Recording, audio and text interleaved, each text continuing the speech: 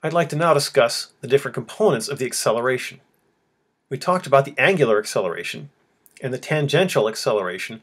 That's whether the object is speeding up or slowing down.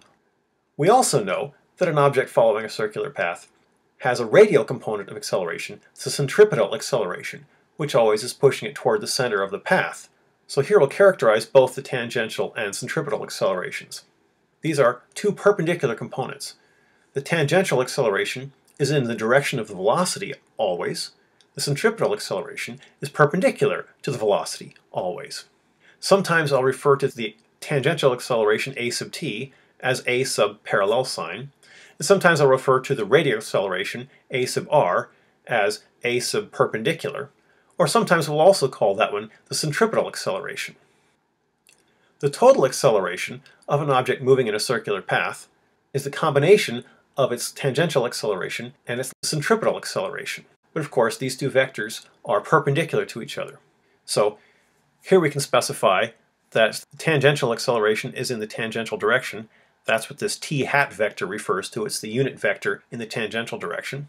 Plus the radial acceleration in the radial direction. That's what the r hat vector is referring to. It's the radius vector. Now, strictly speaking, the radius vector points outward from the center to the object, and the radial acceleration, the centripetal acceleration, is in the opposite direction. The magnitude of the total acceleration, well, since these two components are perpendicular, we can say that the square of its magnitude is equal to the sums of the squares of the two perpendicular components that make it up.